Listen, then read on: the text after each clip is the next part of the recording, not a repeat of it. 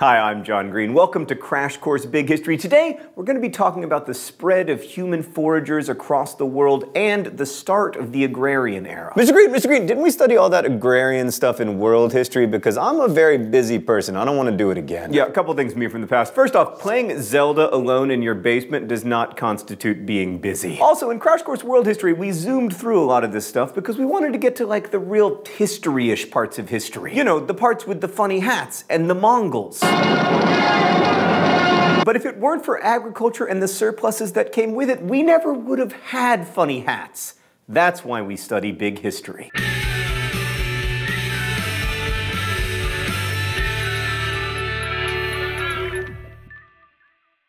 So as mentioned last week, humans anatomically similar to us have been around for about 200 or 250,000 years. Like here's a picture of one of the oldest known fossil remains of our species from Ethiopia, dated to approximately 195,000 years ago. For the vast majority of our existence, Homo sapiens were hunter-gatherers, like farming, civilization, modernity, all of that happened in the last 10 to 15,000 years. And you'll remember that the eruption of Mount Toba about 74,000 years ago reduced the human population to a few thousand, and that scrappy group of survivors held on, and for the next 60,000 years, human populations migrated over the world, separating into their own little petri dishes. And that was interesting because the human experiment could proceed in isolation in several different zones in the world: the Afro-Eurasian, the Americas, Australasia, and the Pacific. And this was really useful because it allowed each of those world zones to develop their own distinct brand of football, which makes for such a beautiful game today. Apparently there was no football back then. Really?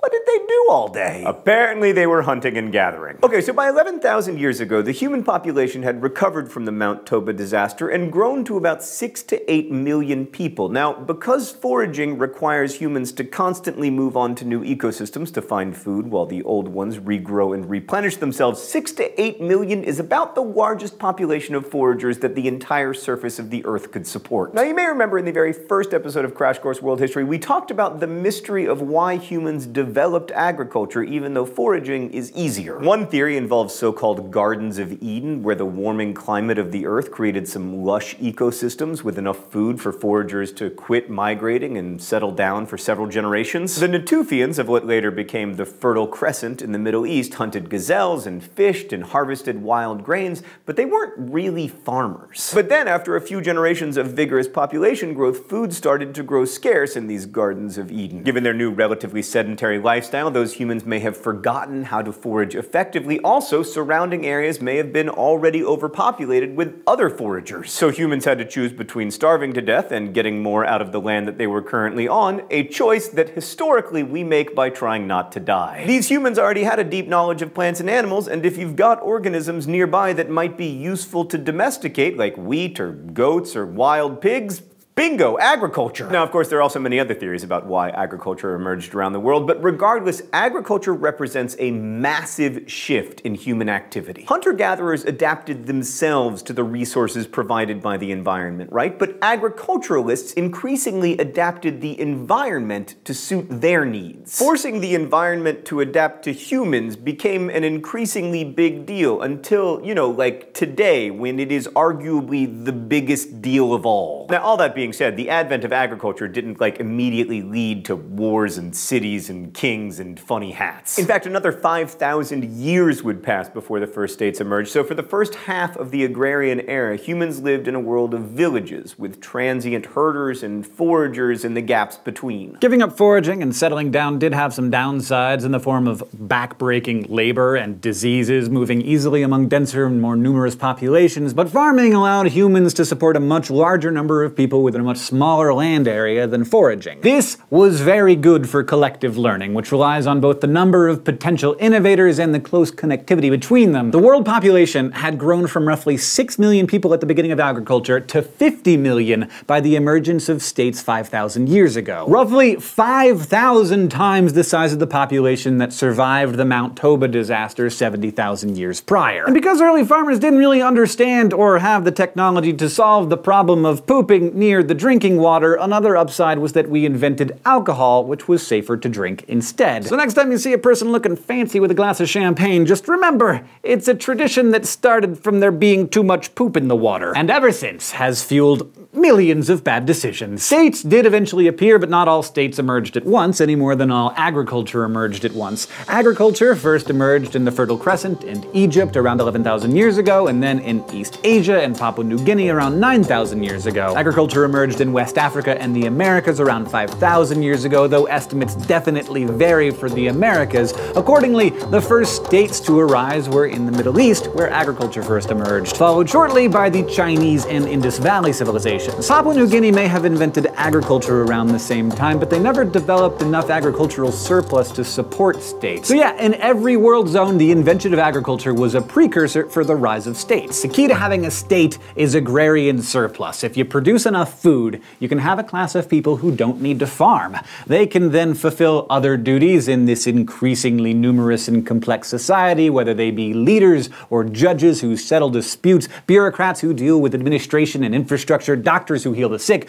priests who make sacrifices to vengeful gods, or soldiers who provide security, or at least extract a portion of the agricultural surplus for the leadership through some kind of taxation. And with more people filling new jobs and generating new ideas about them, this is also good news for collective learning. Diversification of labor is also the first step of early states toward hierarchies and classes, aristocrats and popular and despotic kings and pharaohs and sultans, shahs and emperors. It also meant the first divisions into unequal, unfair, and undemocratic hierarchies, dividing man from woman, and the high from the low. All of this brings us back to the Hobbes versus Rousseau debate. Hobbes viewed life without state control as nasty, brutish, and short, while Rousseau viewed humanity as largely egalitarian before claims to land and wealth and property corrupted them. Now, certainly the idea of an age of innocence or a golden age has been popular with many philosophers and political idealists throughout history. I mean, if humanity had once been perfect and was simply corrupted by societal structures or political systems, then it would take only a few tweaks or reforms to get us back to perfection. Unfortunately, it now seems clear that a lot of humanity's evils are created simply by the bad wiring of our evolutionary biology, and the solution to that problem is somewhat complicated. It's very difficult for me to imagine a world in which humans will say, you know what, if the Earth can only support 6 to 8 million foragers, then there should only be 6 to 8 million of us. So where you stand on this Hobbes v. Rousseau question affects your view of the entire 250,000 years of human history, and also your view about much of human morality, character, and potential. Another big history take on agriculture is this. Consider the sun. We are made up of the leftovers of its formation and the debris of stars that came before it, but its role in our history doesn't stop there. Fusion reactions happen in the sun's core. This generates energy which is released into space and takes approximately 8 minutes to get to us. Here on Earth,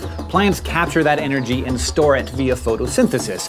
Agriculture lets one species, us, harness more of that energy. We either eat it, or we use it to feed animals that we eat, or we use it to feed animals like horses and oxen that pull carts and carry burdens, providing 500 to 750 watts of power, about 10 times more than what a human being could do. So essentially, agriculture is the act of harnessing more energy from the sun, way more than we could as foragers. All of this leads to an interesting perspective. Human history has frequently been viewed as too chaotic or complex to allow us to find an underlying trend, a bottom line, or overarching theme. And this, to some people, makes conventional history differ greatly from the natural sciences. However, given what we know of energy and complexity, consider the following. If we want to prevent our bodily complexity, as well as the complexity that we have created, from descending into chaos, we must keep harvesting matter and energy flows on a regular basis. This is the bottom line of human history. I will therefore argue that during most, if not all, of human history, the quest for sufficient matter and energy to survive and reproduce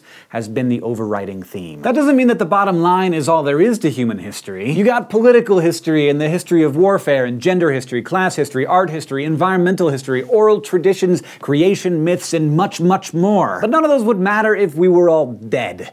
If you don't eat, if you don't drink, you die. Much of the collective learning, inventions, shifts in social structure have been geared toward coping with the problem of energy flows as the population continued to expand by leaps and bounds from a tiny 10,000 people 74,000 years ago to over 7 billion people today. So the beautiful thing about being able to remember and accumulate the ideas of your ancestors is that some of their ideas are great for agriculture, also other things, but mostly food. Whether it's new forms of irrigation invented in ancient Mesopotamia or the four-crop rotation that gradually proliferated across Europe in the 17th and 18th centuries, these innovations increased the number of potential innovators who could exist in a social order without starving. And there were also great innovative leaps in connectivity. For instance, the invention of writing in ancient states about 5,000 years ago, like starting from a bureaucratic form of accounting, mostly to count livestock, to an art largely enjoyed by the elite.